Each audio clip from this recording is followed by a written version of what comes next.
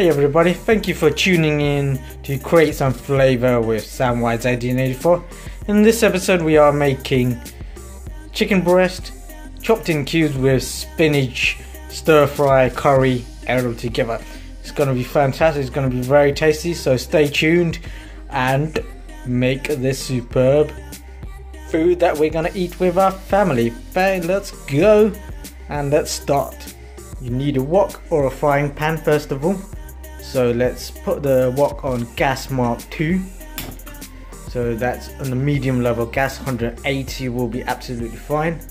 We're going to put the oil in, oil wise 2 spoonfuls of olive oil or sunflower oil, whichever you have. We are going to make the curry very nice and simple. It's like more of a stir fry up, so you don't need to be a lot of oil into it. So put the gas mark up a bit more while you're cooking, so gas mark 3 is absolutely fine, so it's 180 as I was saying earlier, it's absolutely fine. Now we're going to put in, now I'm going to put the marinated chicken breast in. I've got about 4 or 5 chicken breasts, chop them up into cubes, put them in lemon juice for up to about 2 hours. Now it's all done, I'm going to put it in the wok. I've added half a teaspoon of salt on this. You don't need to add much, it's all depending on your own preference. Give it a stir so it mixes in with everything very nicely and effectively. So now we're going to add the masalas and the other ingredients in. Just adding a pinch of turmeric powder. So that basically gives you the fryness, gives you more yellow chicken rather than being pale and dull. So this gives it a bit more vibrancy. Give it a mix. So we need to leave the chicken about 3-4 minutes so it goes kind of a yellowy goldish finish, so that will give it more aesthetic look rather than the flavour and the taste. So let's carry on. I'm using a 30cm wok. You can use a frying pan or a stir fry pan, whichever you like, is absolutely fine. After the minute's over, we're going to put it on a lower gas, take the chicken out and put it on the plate. So we're doing this because we're gonna need to put other ingredients to cook as well, so like the onion and everything, the tomatoes and the chilli. So we need that to cook on its own until we add it back with the chicken. So take it all out, put it on a plate and let it cool down for a little bit, and we'll start cooking the other ingredients. Now after the wok's empty, put about 5 to 6 tablespoons of olive oil into the wok or the frying pan, whichever you're using. Now we're going to do some frying.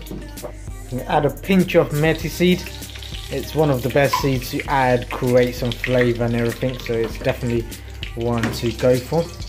So put it in the frying pan, give it a stir, that will give it more of a vibrant taste and everything. Now we're going to add 2 teaspoons of garlic paste. If you don't have a paste, you can just buy it, put it in the blender, make it into a paste. Give it a stir.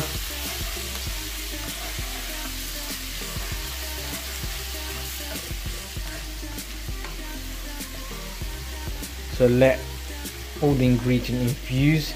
Now we're going to add some sliced onion. I'm using 2 medium onions. I've chopped them up, sliced them and everything. So you need to chop them and slice them, pop them in and give it a stir so it infuses with the methi seed and the other ingredients we've added on. I'm going to add 1 teaspoon of ginger, pop that in, again carry on, give it a stir so it infuses with the onion and the other ingredients. These are must-have ingredients, so it adds the flavour and makes it really nice. So after the chicken you will really enjoy this. So about after 3 minutes, keep on giving a stir every few seconds, and then we'll add the masalas and everything in for the chicken. I'm adding half a teaspoon of salt. Again, this is all depending on taste, so if you do like it a bit more, add more. If you don't, it's all up to you. While this is cooking, leave it to gas mark 3 and over, so it's over 180 on the gas mark, so it should cook very nicely. And we just need to wait for the onion to go more of a golden, the sesame seed to golden brown, so that is the best temperature it should be at. So now after everything's gone golden brown, put the gas down to gas mark 2. Now we're going to add the turmeric powder, half a teaspoon, pop it in. I'm adding 1.5 teaspoon of chilli powder. This is all depending your own taste, so if you do like it spicy, add more. If you don't add any. Adding 1 teaspoon of jheera powder, that will give it more of a silky delicateness to it. These are ingredients you can find in any supermarket or any store. 1 teaspoon of coriander powder as well. So all these masalas, if you've seen my other episode, I'm using these all the time because these will make the chicken very nice. And half a teaspoon of curry powder. So give it a stir so everything doesn't burn. Gonna add some water so it liquefies, so it doesn't burn on your wok or stir fry. So I'm adding 2 cups of water. That will be absolutely fine. That will infuse all the ingredients together. So while this is cooking, always keep it to a lower temperature. Gas mark 2 will be absolutely fine because we don't want all the ingredients to burn. Now I'm gonna add some cinnamon and some cardamom. A pinch of cinnamon and cardamom will be fine. Cardamom wise, I'm putting about 3 or 4.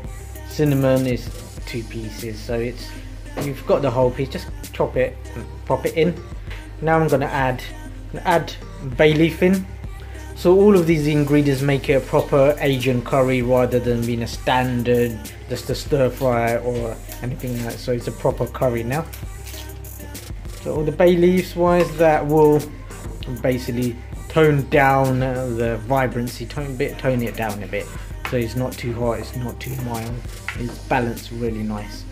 So after it's gone really brown, put a lid back on and we're going to leave it for about 3-4 minutes, then we'll come back to it. So while this is cooking, put this on gas mark 3 and let it cook and marinate.